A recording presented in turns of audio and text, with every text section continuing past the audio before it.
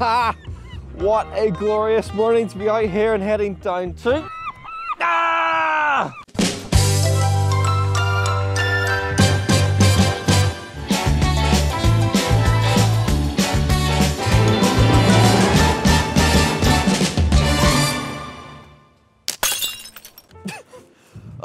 I forgot about this. I'm out today, commissioned to shoot quite a few locations along Northern Ireland's stunning Causeway Coast. This is Kinbean Head, and it's closed, and it's going to be closed for I think the next 6 months. So much so they've put up a massive security barrier. It's actually an area of the country I haven't actually filmed in that much. I mean, it's a really obvious one. You'd think I would have been up here a lot with the drone, but I really haven't, and I've avoided it because it's the most touristy area, so it tends to be very, very busy, and it's an area that people have been familiar with. I've been more about showing off areas that people are less familiar with, but finally have a chance, finally have an excuse to go around and show off this beautiful part of the coast. So not sure what's going to happen today. I'm just going around a few places trying to get some shots. This will be one of about several days doing this, so bring you along with me. But I'm getting back in the car because it looks sunny, but it's absolutely freezing and I can't feel my fingers anymore. Oh, we're going to a graveyard next. This is not my day. I just got to the graveyard. It's like the old friary in Ballycastle, and it's closed because they're fixing it up. I think the Causeway Coast Council have just decided now that everything's shut at the minute to just fix everything at once. Okay, I've made up my mind. I'm going to head around to Dunseverick. It's off the beaten track a little bit more. And even if it's closed, it's the start of a really amazing coastal cliff walk. So if I get around there and I can't film for some reason, I'm just going to go do a hike around the cliffs, because that's always fun. So let's go.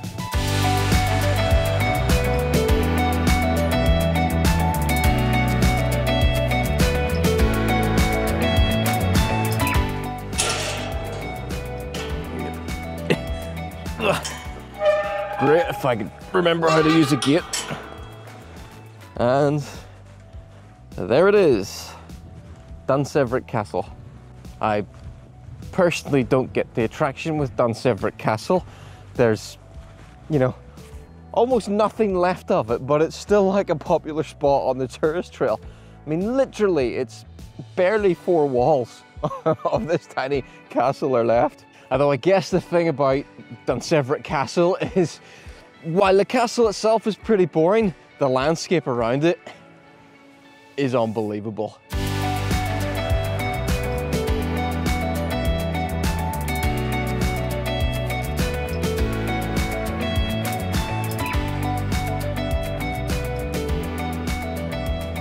There it is. If you want to actually get down to the castle itself, you have to sort of make your way down here under this squishy ground and then climb up beside it. Look at this. You would barely, well, you'd almost miss this, but you got the rock.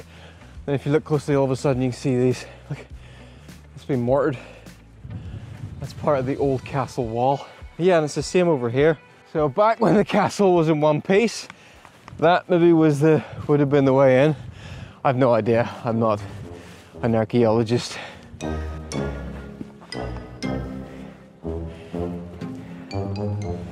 What's over there? Oh, no. No.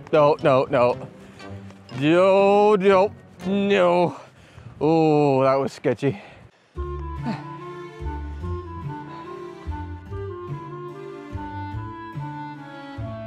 Well, it looks bigger from the inside, but it is still only like 1, 2, 3 chunks. It actually looks like a broken tooth from a distance. It's 3 pillars of a crumbling molar is how I would describe Dunseverick Castle.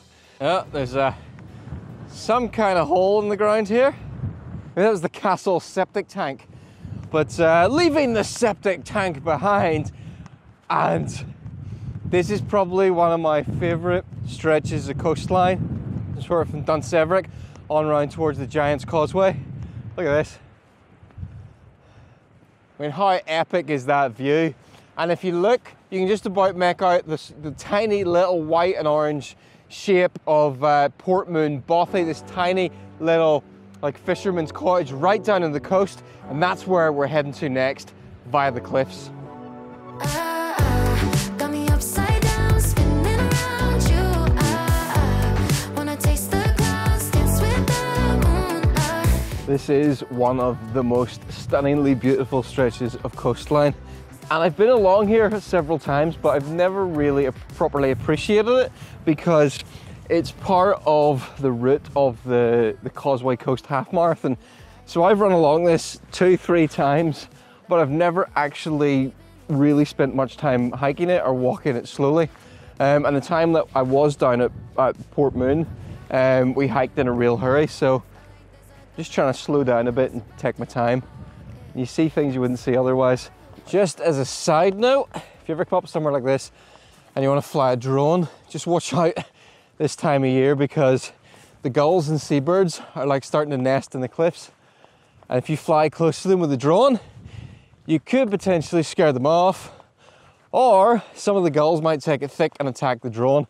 I've seen drones been taken down by herring gulls before, so yeah, stay clear of the birds. Don't wind them up. It will not end well for you.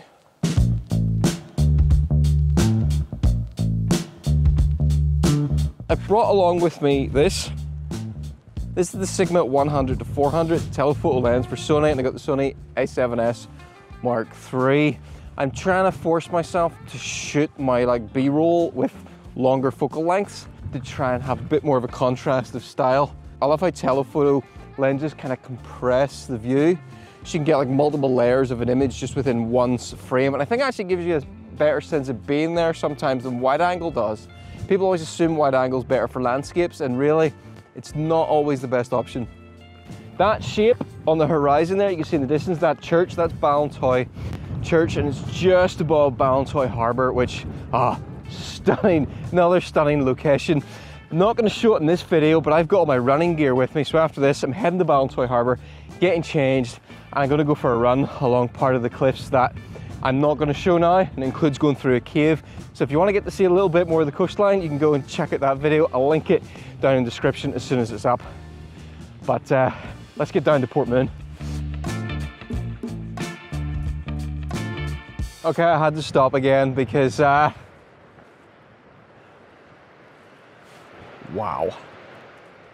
You know what? I actually think I've missed that view because the Causeway Coast Half Marathon runs in this direction, so that's behind you. So unless you turn around during the race, I think I totally missed that view. Don't let the little hedge at the side of this path lull you into a false sense of security, because on the other side of that is a very steep, long, vertical drop, followed by a very sudden and unpleasant sharp stop. So you do have to be careful up here. I mean, literally, I am 10 feet from a squashy demise. Do not mess with cliffs. Speaking of sticky demises and dangerous descents, you can just about see in the background there the switchback down the, it's not quite a cliff, but it's pretty steep down to Portmoon. And our final destination. But not like in a Final Destination, the movie series kind of way, because, you know, that generally is a sticky demise. This is very dark. Let's just get down to the cliff. Okay, I think this is the way down, but I've put my camera away because my memory of the last time I came down here was of falling over, or nearly falling over several times, and I do not want to roll all the way to the bottom. This is quite steep. Ugh. There's a view you only get to see if you come down this way. The waterfall. Ow, ow, ow. You can't even tell it's, ow, there from the other direction. These are spiky. I think, I get the feeling this is designed, you know, not to encourage people to come down here.